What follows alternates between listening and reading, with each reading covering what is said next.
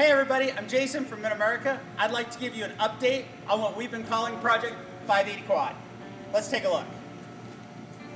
You may not know, but here at Mid-America, we purchased Link, one of the most trusted names in the plow industry. A couple years ago, we moved it down here to Iowa. We're right in America's heartland. We're easy to get to. We're 20 minutes west of Des Moines. We do everything right here.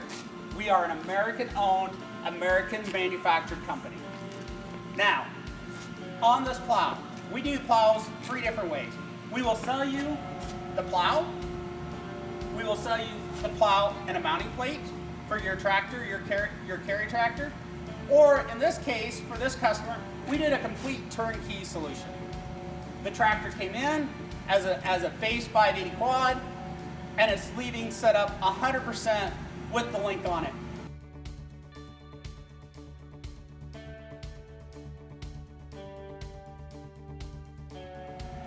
Let's talk about the custom mounting job we did. When this tractor came in, had the factory drawbar in it, valve stack in the normal position. We designed our mounting plate around all of that. As you can see, we're bolting in the standard bolt holes along the back of the 580. What you can't see is we have a custom drawbar in underneath the tractor. We pin into the original drawbar position, then we manufacture and machine fit a drawbar to this mounting plate, so your force of the pull of the plow is going back into the drawbar. The other thing that we do with our mounting plates is wherever the main link is for the bottom pull is, through the front side of the mounting plate, we'll have a clevis hookup. So if you are going to put a pull tractor on this effort, you can pin your cable right to the mounting plate so you're not putting all that extra pry back through your tractor. You're putting it through the mounting plate, pulling it on the plow where it belongs.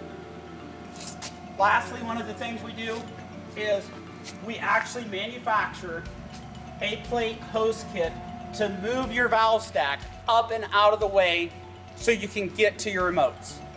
One of the main complaints that I see on mounted plows from our competition is they put a mounting plate on, they do nothing with the valve stack, they're back in behind, you can't get the hoses in and out. It's a customer problem, it's a customer nightmare. One of the things about sending your tractor here for a turnkey solution is we look at all this, we work with the customer, we figure out a good solution, we manufacture factory looking mounts, we paint, we do all that, we move it up out of the way so it's useful every day. This customer also pulls an anhydrous bar with this tractor. When he gets ready for that time of year, he can walk up, set the plow on a rack, undo the bolts down the side, pull the pin on the drawbar, unhook the quick remotes, drive away, slide the factory drawbar right back in, and go back to use for a second application tractor. There's a lot of misnomers around a mounted plow about how long it takes to take the plow off. If it's done correctly and well thought of for the engineering as you go into it, you can do this in a matter of hours. These tractors are too expensive to have as a one application unit most of the time, which is why people sometimes wonder about mounted plows. Here at Mid-America, we can custom manufacture a mounting plate, drawbar, valve locate, whatever we need to make your application work for you. Hi, I'm Justin Brown with Mid-America Trenchers. I was going to walk you through a couple of features on this Link 175 on the back of this 580 quad. One of the things you might have noticed, Jason went through the custom mounting plate and the way that we did that. You may have noticed about the mounting plate, as compared to some of the other installations you have seen, this mounting plate is integrated and close to the tractor. It's not sitting back 3 feet or so, tied into the drawbar that way. The closer that we can get to the tractor, what we can do is minimize the amount of leverage that the plow is putting on the tractor and make for a nicer, easier, better pull. 20 degrees of swing on the swing cylinders on this plow. That's both power for backing into outlets, lining up and getting ready to go, and when you're running, that's in float, so that allows you to make nice tight corners. One of the questions I get asked a lot is how the double link works as compared to cantilevers especially, and parallel beams. The way the double link works, this is your vertical link, This remains pretty much up and down through the motion of this. The rear link, although it's up right now to set this down, remains in float. All of your grading is done through your front two links, through your front link with these two beams. This remains in float. This boot, shank, and tip remains flat as you're traveling through the ground.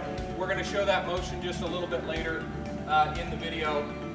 So this moves up and down. There's no pitching of the boot. There's nothing involved there for grade deflection. It all moves smoothly up and down based on the motion of these cylinders right here.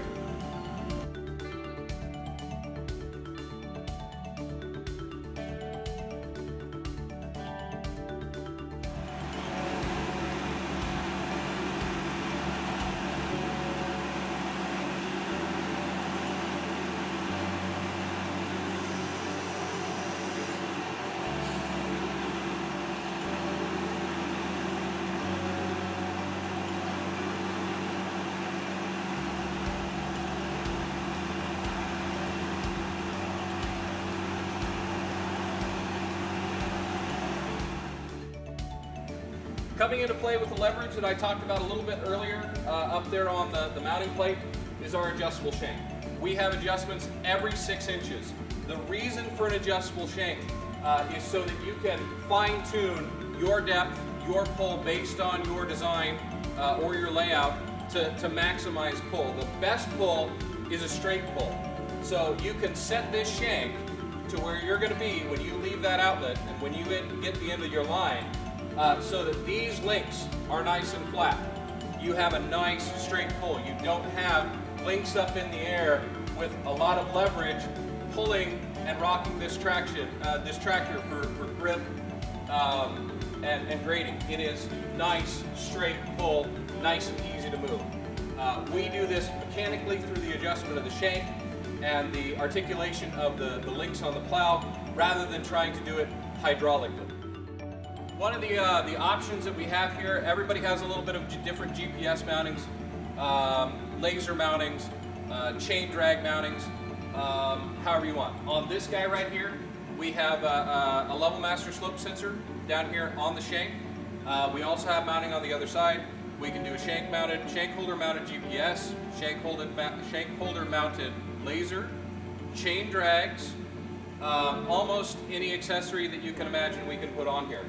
This customer opted for a shank-mounted GPS mount for his Trimble system. You want to pan up and take a look at that. This one is hydraulically activated. One of the big problems with these kind of shank mount is the height and moving these around. As you can see, this one is on a cylinder. We can fold that guy down and get him out of the way.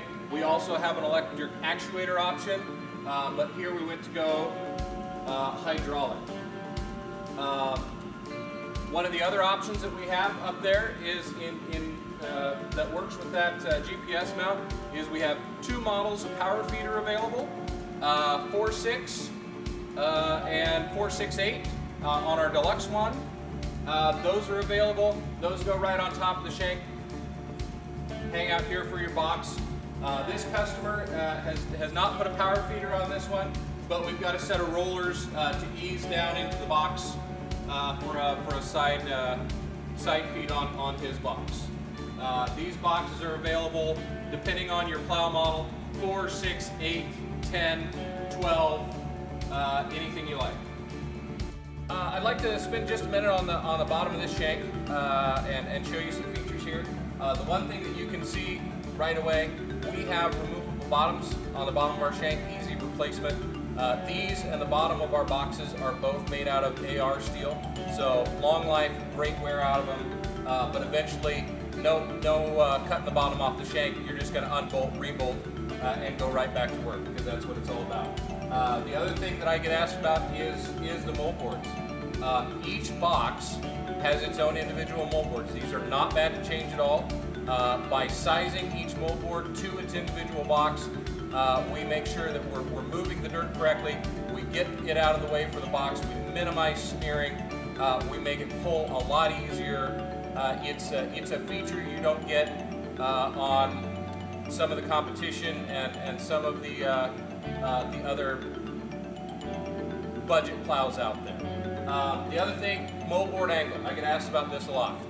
As you can see, we start this at a fairly moderate angle. We get that dirt out of the way, we get that cut made, we get it moving. Then we really ramp it up and get it after it's already loose and moved out of the way. This makes our plow pull a lot easier compared to most of them out there. It's a little bit more refined approach on how we look at that dirt movement. Okay, as you can see, we've wrapped up the Project 580 quad. We've run you through some of the features, the options that we did for this customer. Obviously, this one's been on a Case 580 quad. We've done similar mounts on Challengers, on John Deere. 9560 RT John Deere was one of my favorites. We've done them on John Deere dozers, cat dozers. Pretty much there's not too much of anything that's of the right weight class and capabilities we can't mount something up for. So if you've got something, if you've ever wondered whether or not you could put a plow on it, get a hold of us, let us know. We'll work through the engineering, we'll get you taken care of. 515-789-2005 here at the office. Of course, we're all over social media, Facebook, Twitter, the website, of course, www.buckeyetrenchers.com. Let us know what we can do for you.